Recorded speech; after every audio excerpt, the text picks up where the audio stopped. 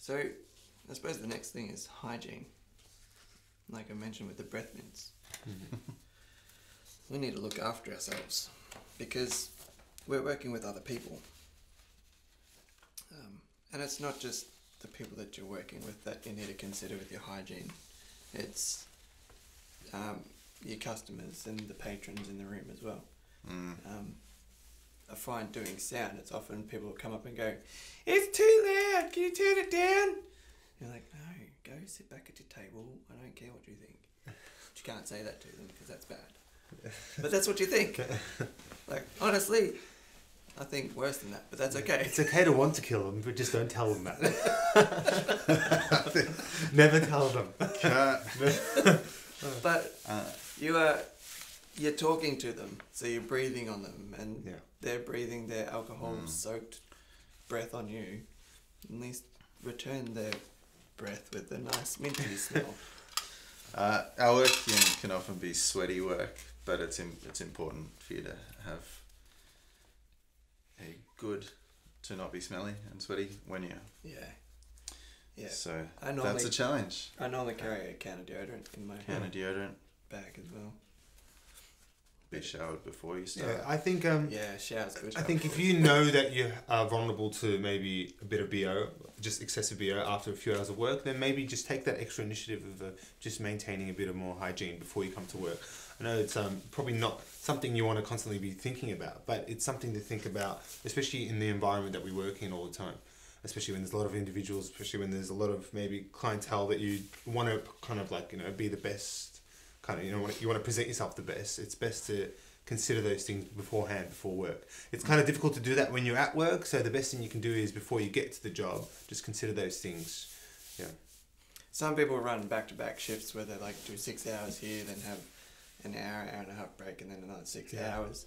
And if they're high strenuous jobs, then make sure that you're prepared for that. So get deodorant, keep it with you. If you have a second shirt, then pack that second shirt and then change it halfway through. Not only does that make you feel better and more fresh for your next shift, but it's also better for the people around you. Like your customers and your clients will know if you smell bad, and they won't want you on their jobs. The same thing with like, girls have this thing with greasy hair and they don't like it.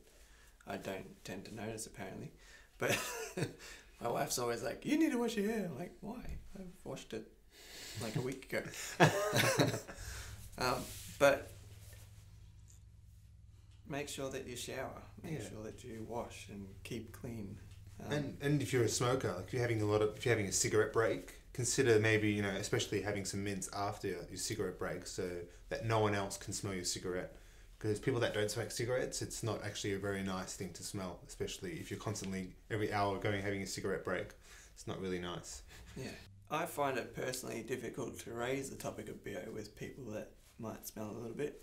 I do too, yeah. So how would you deal with that?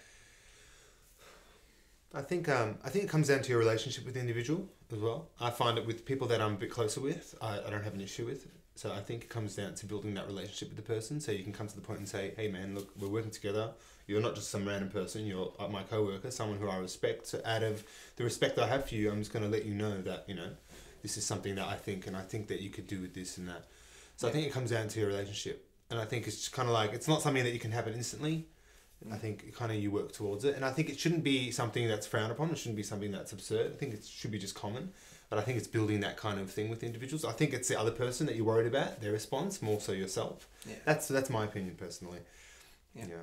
That's fair. I think if you really struggle with it, you can always call management and just go, "Look, I don't want to offend the person, but they smelt really bad." And then leave it in management's hands. Just handball it off to the next guy. Hey, Gunther. I mean, if you can address it yourself, then go for it. But again, it is definitely a thing. If you don't want to offend or feel like the person that you're talking to is stinky all the time and whatever, because you got to have to work with them again. You don't want to have that. And you want to be honest with them too. sense. So like, if I'm not telling them that one thing, I'm not really being honest with them from the first point forward. So it's kind of like, if you can just break that tension, it's kind of like, all right, you can just ease into it. But it is not always easy, you know.